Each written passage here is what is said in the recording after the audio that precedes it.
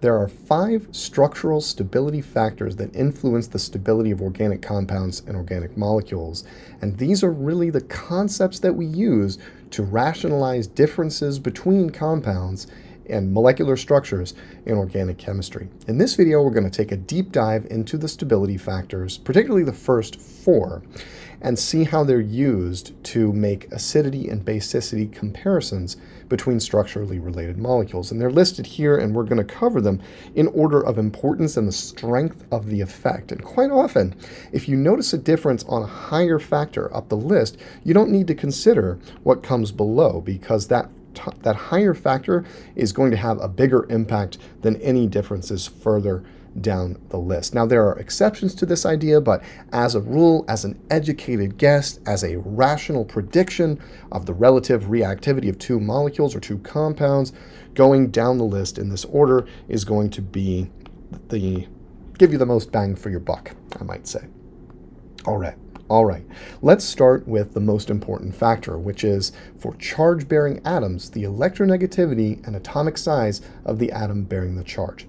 Which atom bears the charge? This is the question you want to ask yourself. Negative charge prefers to reside on more electronegative atoms, and positive charge prefers to reside on less electronegative atoms. This is highly intuitive if we understand the meaning of electronegativity.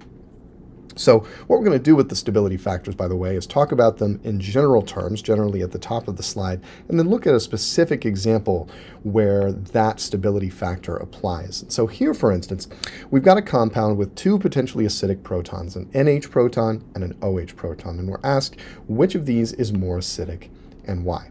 Now, these are neutral acids, right? And we want to think about the ions. Let's remove those protons, generate the anionic conjugate bases, and think about the impact of electronegativity on the anions that result after deprotonation. So let's lose a proton from the OH group to make an O-, and lose a proton from the NH group to make an N-. Now we have O- versus N-. Oxygen is more electronegative than nitrogen. Nitrogen is less electronegative. So negative charge is more stable on the more electronegative oxygen atom. All right, so we can conclude from this that this is more stable than the N- anion. O- is more stable than N-. What does this mean for the acidities of the original protons? Well, here's where the conjugate seesaw comes into play. Because the conjugate base is more stable in the case of O-, the OH group is more acidic than the NH group. That's the conjugate seesaw in action, essentially, right there. The second most important factor is resonance delocalization of charge or electron pairs.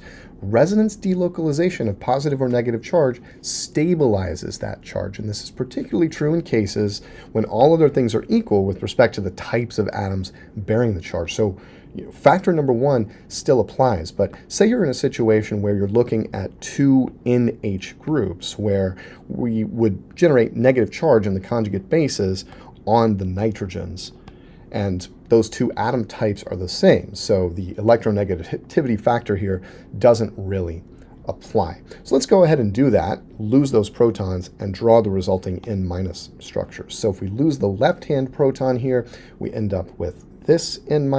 We lose the right-hand proton here, we end up with this N-. And notice there's not really any difference in electronegativity here yet, right? I've got an N- and an N-, so that first factor doesn't really apply. So where do we go from here? Well, we go to resonance delocalization and consider the possibility of alternative resonance forms in which the negative charge is located on a different atom. And if we think about this structure, we can notice that we have the allylic lone pair structure built in, right? There it is, lone pair connected via a single bond to a double bond.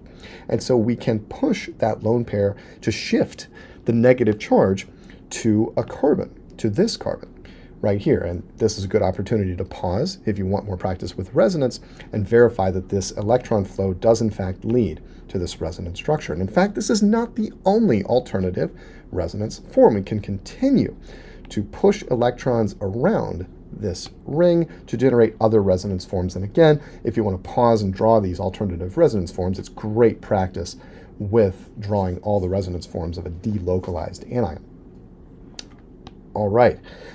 If we do this, and we look at all the various resonance forms, and you can take my word for it or draw them out yourself, we'll realize that In the resonance hybrid, there's negative charge on the nitrogen, of course, but also on these carbons and this carbon. So negative charge is delocalized over 4 atoms in this anion. On the other hand, let's think briefly about this nitrogen over here, because after all, we want to make a comparison. It's not just about resonance in this, it's also about the difference in resonance delocalization between this and this. Are there any alternative resonance forms of this anion? Well, there are not, because that's a saturated carbon, and the other carbon that that nitrogen is linked to is a methyl group, so there's no possibility to push that lone pair into some kind of electron sink, right, unsaturated atom or group. So no resonance delocalization in that guy, tons of resonance delocalization in this conjugate base. That makes this conjugate base more stable. The charge is delocalized, right? What effect does that have on the acidity of the starting NH protons? Well, that's going to make the proton linked to the nitrogen whose conjugate base would have the resonance stabilization more acidic, right? Conjugate base is more stable and less basic. The conjugate acid is more acidic. That's the resonance delocalization factor in action, and it's very, very important. This is the second most important structural factor as a rule, stabilizing charged species in particular. The third most important structural factor generally is hybridization or orbitals. Klein actually puts this below inductive effects in importance, but pKa's argue against that directly. The funny thing is, I mean, in the pKa table, as we'll see after we touch on this slide, like, it's very clear that hybridization is a more important structural factor than inductive effects in terms of differences in acidity. So in any event, I like to put it right after resonance because it's worth thinking about right after resonance as a structural stability factor. What's the big idea with hybridization and orbitals? Well, hybridization can be sp3, sp2, or sp. So we can talk about electron pairs occupying these hybrids as having that hybridization: an sp3 lone pair, an sp2 lone pair, an sp lone pair. And we can talk about the extent of s character in that hybrid. For example, the sp hybrid orbital has 50% s character and looks most like an s orbital. It's the most compact, the most spherical looking, all that kind of good stuff. There's also an effect on energy here. The s orbital is lower in energy than the p orbital within the n equals 2 subshell, right? P orbital is the highest energy in this series, and the s orbital is the lowest energy orbital in this series. And the energies of the hybrids track with the amount of s character. So as I add s character and take away p character, I'm decreasing the energy of the hybrid orbital. Now, what effect does that have on the energies of the lone pairs? Well, as the energy of that electron pair goes down, what's the effect on stability? The lone pair becomes more stable. Non-bonding electrons that are occupying hybrid orbitals are stabilized by this additional s character. The hybrid looks more like a lower energy s orbital as we add more s character. This may seem not terribly important, and your eyes may glaze over when you see the orbitals, but this has hugely important effects on the acidities of different CH hydrogens. And so, for example, here we've got a compound with 3 hydrogens of interest connected to 3 different carbons of different hybridization. And so what we're going to do here is, as usual, we're going to consider the conjugate bases by deprotonating, and then consider the hybridizations of each of the carbons where negative charge and a lone pair show up, and see how hybridization influences the stability of the lone pair and the resulting basicity, and applying the conjugate seesaw, the acidity of the original CH bond. So let's draw out the conjugate bases deprotonating here. So here we have this alkenyl anion. We have this alkynyl anion with a triple bond to the carbon and a lone pair there. And then we have kind of our standard sp3 tetrahedral carbanion, the CH2 minus. And so the hybridizations here, we've got sp3. This is our typical carbanion with sp3 hybridization. We've got sp2 here. Notice 3 electron pair domains, 1, 2, and 3, so sp2 hybridization. And we have sp hybridization at this alkynyl anion. All right. Now, what's the effect on the stabilities of the lone pairs? Well, based on the general argument we made above, this is the most stable lone pair, followed by the sp2 lone pair, followed by the sp3 lone pair. This means that the sp3 lone pair is the most basic, and the sp lone pair is the least basic. So let's hit that again. This is the lowest energy lone pair. It's the least reactive. This is the highest energy lone pair. It's the most reactive. And this again flows from this S character argument that we made above.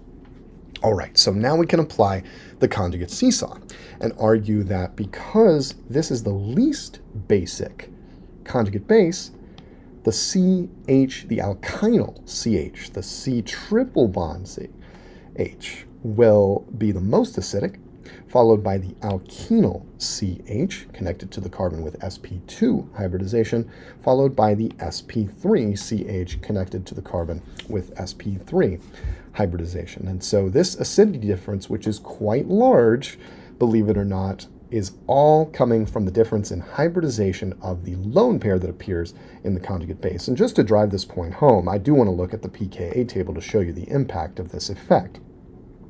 For an sp3CH, classic example is ethane, the pKa is about 50. We get about 6 pKa units of stabilization when we go from sp3 to sp2. When we go from sp2 to sp, we get an even more dramatic stabilization of something like 19 pKa units. Check this out. In going from ethylene to ethine, we get 19 pKa units of stabilization. And terminal alkyne protons like this with sp3 hybridized carbons, sp3CH, are actually pretty acidic, way more acidic than we would predict in the absence of an understanding of how hybridization can stabilize lone pairs. Our final stability factor is induction, or inductive effects. And qualitatively, inductive effects are kind of like resonance delocalization, but occurring through sigma bonds via the polarization of sigma bonds rather than pushing pi electrons around. And most commonly, we encounter inductive effects in the context of negative charge and electronegative atoms in the vicinity of negative charge or an electron pair. Electronegative atoms that are linked by sigma bonds in the vicinity of a negative charge or an electron pair stabilize that negative charge via bond polarization, essentially by spreading it out through the sigma network as opposed to the pi network. We really can't represent this with Lewis structures, but we can if we incorporate bond dipoles. So let's take a look at how inductive effects work in a series of related carboxylic acids. So here we have acetic acid, and what we're doing is replacing the H's at the methyl group of acetic acid with chlorines in turn and observing what happens to the acidity. As we do this, it's apparent that the compound becomes more acidic. So trichloroacetic acid is the most acidic in this series, and acetic acid itself is the least acidic. What's going on here? Well, as usual, let's consider the conjugate bases by deprotonating the carboxylic acid group. So I'm going to do that here sort of magically, replacing the OH group with O- and the new lone pair that's added to each of those oxygens upon deprotonation. And now let's ask about the effect of the chlorines on the stability of this anion. Well, chlorine is an electronegative element, so it's going to pull electron density towards itself.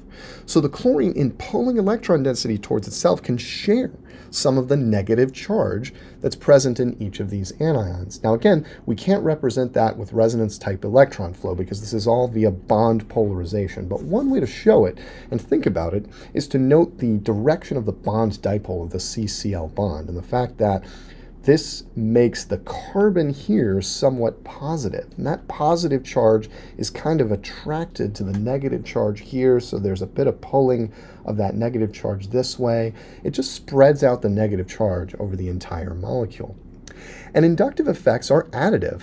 If we have one chlorine that causes a stabilizing effect, 2 chlorines will be even better. Inductive effects are additive. And if 2 chlorines are good, 3 chlorines even better, even more stabilization of the negative charge in the trichloroacetate anion. One thing that's not shown on the slide that we should note, and we'll look at in this example at the bottom, is that inductive effects fall off pretty strongly with distance.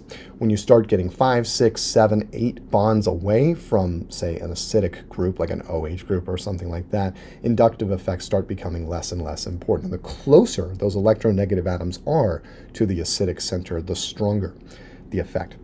Take a look, for example, at this compound, which contains 2 OH groups, and these are just plain vanilla OH groups. No resonance going on because we've got saturated centers next to the oxygens where negative charge is going to show up. The difference is we've got trifluoromethyl groups on the left-hand side, and we've got simple methyl groups, CH3s, on the right-hand side. So let's draw the conjugate bases out, as we usually do, and think about these.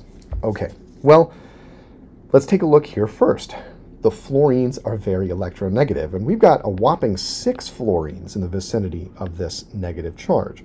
So those are very, very strongly electronegative, pulling a lot of electron density towards themselves, and they can share the negative charge that's present in this anion quite effectively, stabilizing the anion by spreading out that negative charge.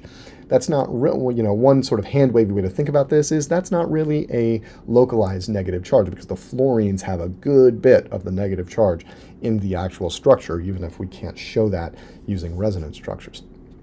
On the other hand, in the anion on the right, we've got no inductive effects at all, really. We've got the methyls, which are actually, as you'll touch on in much more detail later in your studies of organic chemistry, actually a little bit electron donating as opposed to electron withdrawing. They actually push rather than pull electron density to some extent. So with no inductive effect there, basically, this is going to be a default O-. This is going to be very stabilized by the trifluoromethyl groups. And so the more stable anion and the less basic anion is the one near the CF3 groups. That makes the original OH group close to the CF3s more acidic than sort of the plain vanilla OH group without the inductive effect on the right-hand side of the molecule.